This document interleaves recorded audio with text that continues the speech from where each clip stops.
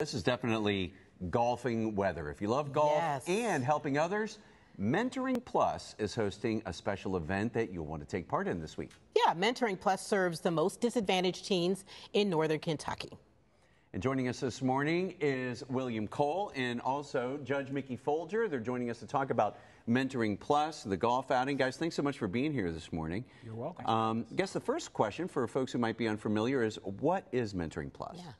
So Mentoring Plus, as you mentioned, we service the most needy teens in northern Kentucky. We are a nonprofit that was established about 12 years ago by somebody who had retired from, as a retired teacher, and someone who had retired from the Department of Juvenile Justice. And they knew that there was a need out there for 13 to 18-year-old kids who don't get a lot of the public services that younger kids get or some adults might get. That 13 to 18 group just kind of misses out on a lot of the services, and they're not cute and cuddly anymore. They're teenagers, right?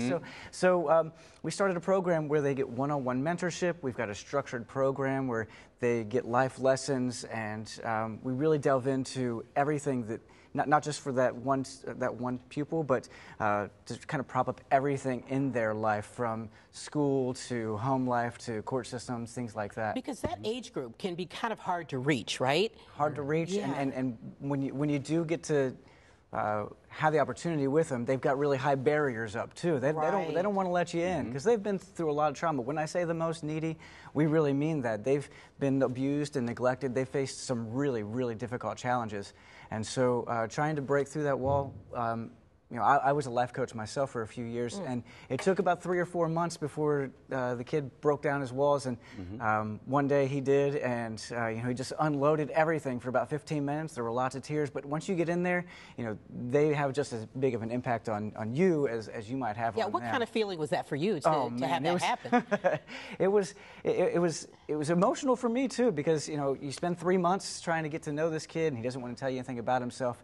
And then there's something about we drive the kid home at the end of the program, and there's something about, you know, being side by side, and you've got this enclosed space, and you got 15 minutes, and you don't have to make eye contact, and they just open the gates, and you know, it was very fulfilling for me to be able to get to know him. And then I was a life coach with him for 3 years, and now I'm on the chairman of the board, and you know, it's become something that's so passionate for me. I've had to really stick with it for a long time and just try and help the program to grow more. That's cool. And Judge Foellger, I mean, talk about like the importance of, you know, these kids, these teens, having someone to look up to. Yeah.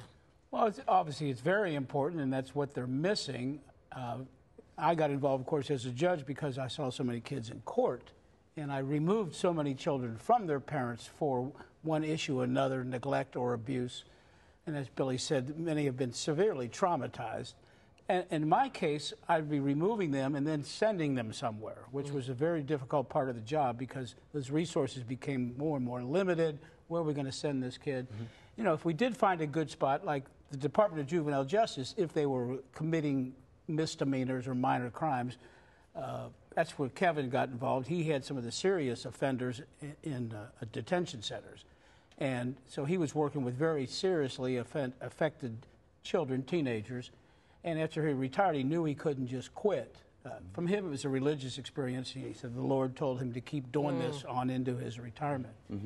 And so he grabbed me when I retired, literally. The day after I retired, I tell people he was waiting outside the garage door. Like, you're not going anywhere. That's right. You're not done. Tell us about this golf outing, because we're running out of time. I want to hear about the golf outing. Well, we play golf every year as a fundraiser. We have a major fundraiser. It's called the Seeds of Hope Award. We give somebody that award, but the Seeds of Hope is kind of the definition of what we're trying to do, is plant seeds of hope in these children who come in fairly hopeless. And they have that look in their eye of hopeless. So the Seeds of Hope Award, the golf outing, is at A.J. Jolly. It's a beautiful course, rated one of the top in Kentucky. It's in Campbell County, of course, where we're housed in Newport, but it's out in Alexandria.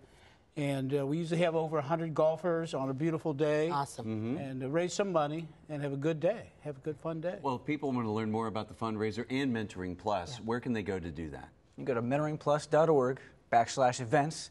And I think we've got a QR code up on the screen right now, so you can actually, if you want, you know, scan the code right now. You can register or at least get some more information about the event. What a great cause! I love it. Yeah, and it's going to be great weather for it too. I know, I know. We've lucked out with that.